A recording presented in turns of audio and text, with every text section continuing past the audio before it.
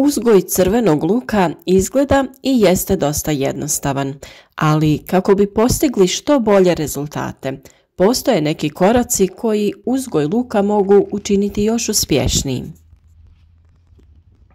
Zaštita i prihrana su ono što je najvažnije kod uzgoja svake biljke, a to se može učiniti na prirodan način sa prirodnim dodacima koji su većini besplatno dostupni.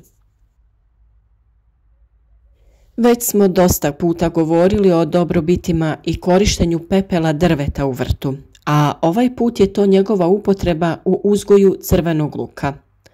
Pepeo može pomoći u zaštiti luka od brojnih štetnika, ali ga možemo iskoristiti i za prihranjivanje jer je bogat raznim mineralima. Ukoliko želite podržati naš rad, saznati sve o uzgoju voća i povrća, zapratite naš kanal. A kako bi dobili obavijest o svakom novom videu, kliknite i na znak zvonca. O sastavu i dobrobitima pepela smo već dosta govorili, a danas ćemo govoriti kako pepeo djeluje na uzgoj luka, njegovu kvalitetu, zdravlje glavica i ukupne prinose. Naime, pepeo je za luk odličan dodatak zahvaljujući svom sastavu. Sadrži mnogo minerala i drugih korisnih tvari. Možemo ga koristiti za dezinfekciju zemljišta kao gnojivo, insekticid i fungicid. On poboljšava strukturu i karakteristike zemljišta, pomaže kod razgradnje organskih tvari. Velika je prednost što ne sadrži klor na koji je luk posebno osjetljiv, a također pepeo uništava i uzročnike truleži glavice luka. Kod primjene uvijek treba imati na umu da pepeo povećava pH reakciju. Prečesta upotreba povećava pH vrijednosti i možete napraviti više štete nego koristi. Također je dobro znati da pepeo ne sadrži dušik i zbog toga se taj element mora dodavati. Uravnotežena upotreba pepela i dobar balans sa dušikom može dati kvalitetne glavice luka koje se odlikuju dugotrajnošću. Dok su fosfor i kalij u obliku kojeg biljke lako apsorbiraju iz pepela.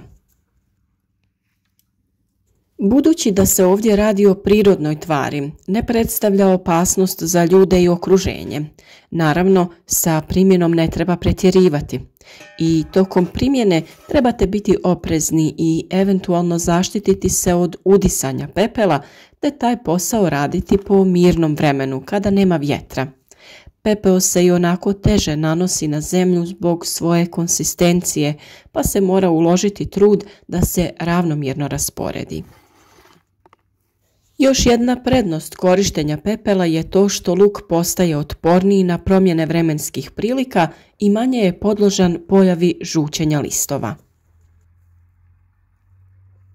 Možemo ga koristiti na različite načine, ali ne više od 2 do 3 puta tokom vegetacije. Termina primjene ima više. Dodavanje se obavlja kod predsjetvene pripreme zemljišta ili posipanjem neposredno prije sadnje. Zatim se može raditi otopina kojom ga zalijevamo nakon nicanja ili obavljamo tretiranje u cilju zaštite od štetočina i bolesti. Najjednostavnija primjena je posipanje po površini tla. To se uvijek radi prije obilnog zalijevanja ili kiše. Na 1 kvadratni metar dovoljno je 1 šalica pepela. Prije sadnje može se posuti po pripremljenoj gredici i ravnomjerno rasporediti. Potrebno je nakon toga zemlju dobro izmiješati kako bi se pepeo što bolje aktivirao nakon zalijevanja. Najlakši način primjene pepela je upravo taj. Jednostavno se raspe pepeo i pusti da djeluje. No postoje i drugi načini kako se efikasno mogu iskoristiti dobrobiti pepela i pružiti zaštita lukovicama od nametnika i bolesti, te dati potrebni nutrijenti za zdrav razvoj. Naime, možemo pripremiti otopinu za lukovice, to jest za naš sadni materijal. Najlakši način je da lukovice samo lagano izmiješate u pepelu, da se na njima stvori svojevrstan zaštitni sloj prije sadnje. Ovako će biti otpornije i jače.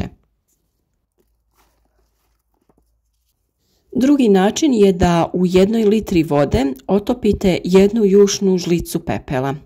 U ovoj otopini se lukovice drže potopljene sljedećih 5 do 6 sati prije sadnje.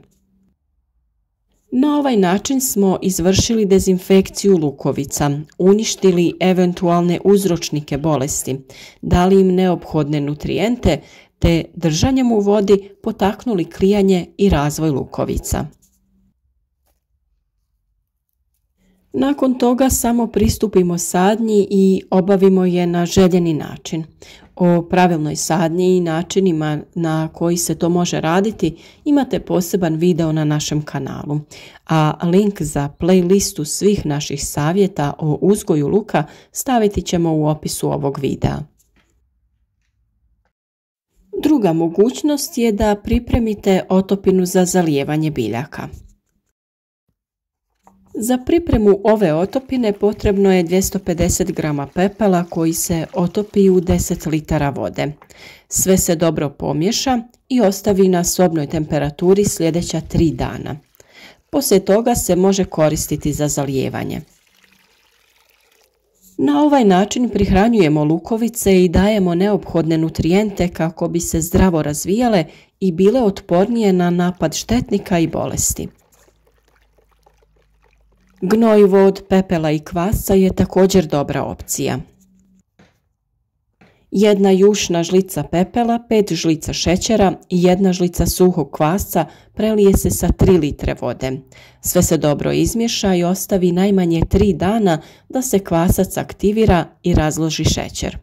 Koristi se za zalijevanje gredice. Primjenjuje se poslije zalijevanja i uvečer prije kiše. Ne zalijevajte biljke već zemljište oko glavica, nikada direktno na njih. O dobrobitima kvasca kod biljaka smo govorili u posebnom videu. U 100 g kvasca nalazi se kalij, natrij, proteini, kalcij, magnezij, vitamin B6, željezo, vitamin C, B12, biljni hormoni poput auksina. Sam kvasac kod biljaka uzrokuje oslobađanje topline i zagrijavanje biljne podloge, aktivnost mikroorganizama prisutnih u zemlji, povećan sadržaj mikro i makroelemenata. Samim tim, u kombinaciji sa pepelom, dobrobiti su višestruke i svakako ih treba iskoristiti. Kada se ova kombinacija dodaje u formi gnojiva, može se koristiti do 3 puta tokom vegetacije. Prvi put početkom proljeća i ako je zemljište siromašno hranjivima. Drugi put poslije 14 dana. Značajno je i prihranu obavljati tokom ljeta kada se lukovice aktivno formiraju, jer će biljka usvojiti hranjiva kada su joj najpotrebnija.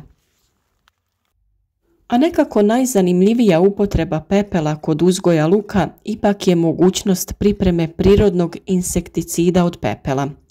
Ovaj insekticid koristi se protiv lukove muhe, tripsa i drugih štetnih insekata. U 10 litara vode otopi se 300 g pepela i ostavi 48 sati ili najmanje 24 sata. Nakon toga se procijedi, opcionalno možete dodati i 50 g sapuna za bolje prijanjane na biljke. Ukoliko se koristi za tretiranje lisnih ušiju, količina pepela se može smanjiti na 100 g.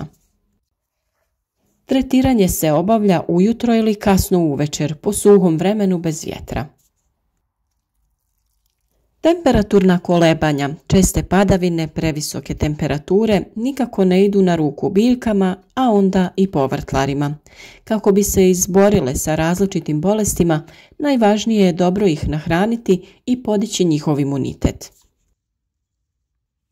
Način da se stvari poprave jeste da se sa vremena na vrijeme daje prihrana. Prirodno hranjivo možemo i sami da napravimo. Osim pepela, postoji još različitih dostupnih biljaka koje možemo koristiti.